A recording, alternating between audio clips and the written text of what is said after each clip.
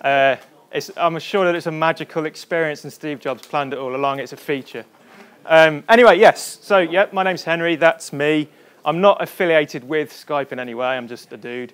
I have been working on getting Skype calls to work on the Raspberry Pi. It's something that me and a few other people have thought would be like a useful thing for it to do. It's cheap. It'll go anywhere. It would be, a good thing to be able to do on a device. However, Skype don't make a client available for the Pi. They do make one for Linux, but it's pre-compiled for x86. So there's a bit of a roadblock there. There's no direct way to do it. However, they do make available a runtime called SkypeKit, which is what I'm going to be talking about today. SkypeKit does run on the ARM chip in the Pi. It's available to developers. And it's kind of like a black box. So it provides you with calling functionality and contacts and chat and stuff like that without providing an interface. Essentially, it's your job to provide the interface, and then SkypeKit does all the calling and stuff for you. So that's what I'm going to be talking about today. So what is SkypeKit? As I said, it's a binary runtime, which means you can't futz around with it. It's like a black box. You can just sort of prod it and say, make a call now, connect to the audio hardware now, stuff like that. It's developer stuff, basically. It's a black box. It's available for the ARM, and yeah, there's no GUI.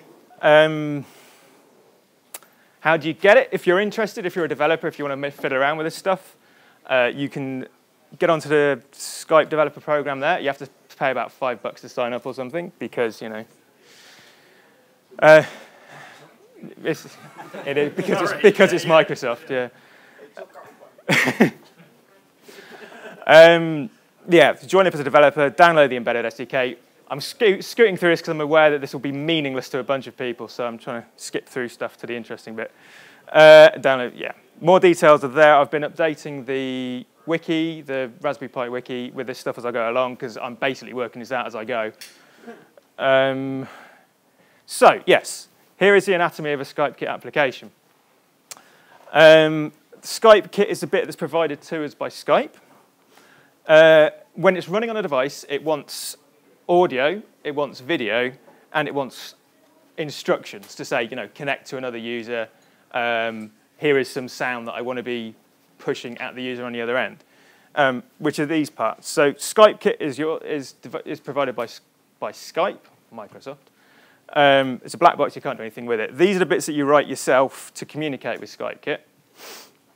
And then calls go out of SkypeKit onto the interwebs and to the receiving end. Now, I have only been fiddling around so far with the voice host stuff. I am basically really scared about encoding video. It sounds really hard.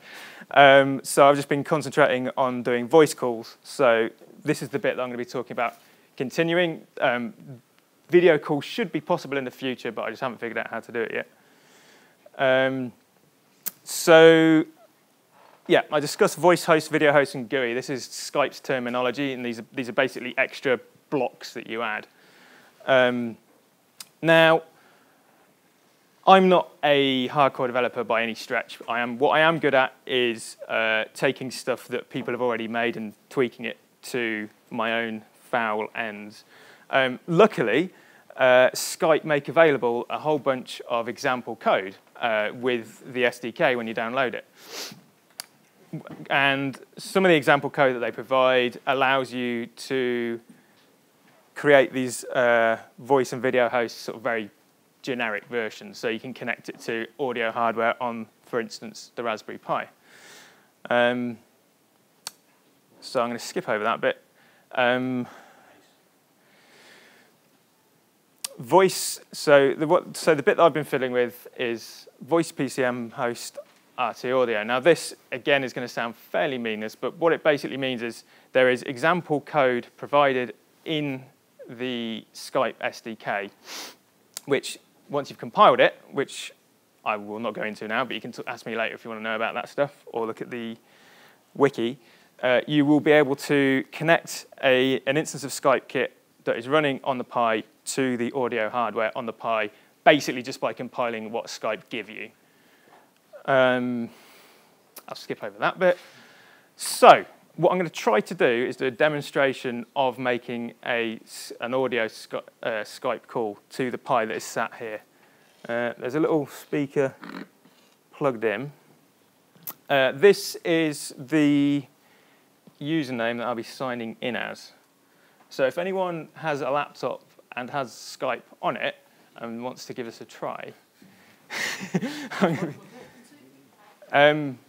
you got a Skype client there? Apparently I've got Skype. Right. So. The ice cream sandwich, which version? Jelly bean. Oh, ooh, good luck. Okay, so basically make a mental note of this this Skype name. It will come in useful in a minute.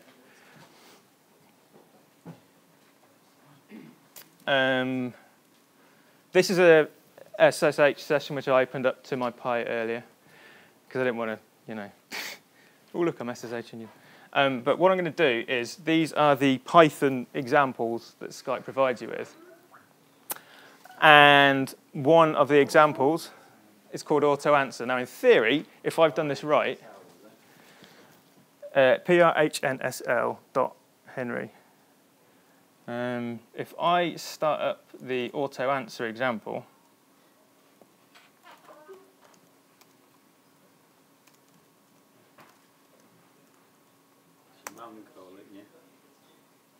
oh.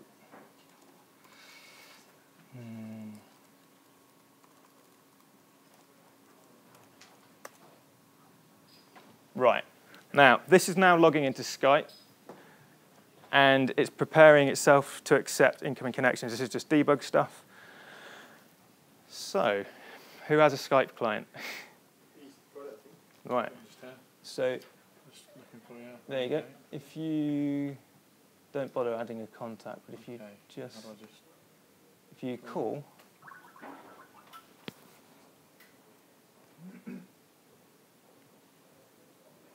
Ooh. It's not going to work, is it? There we go.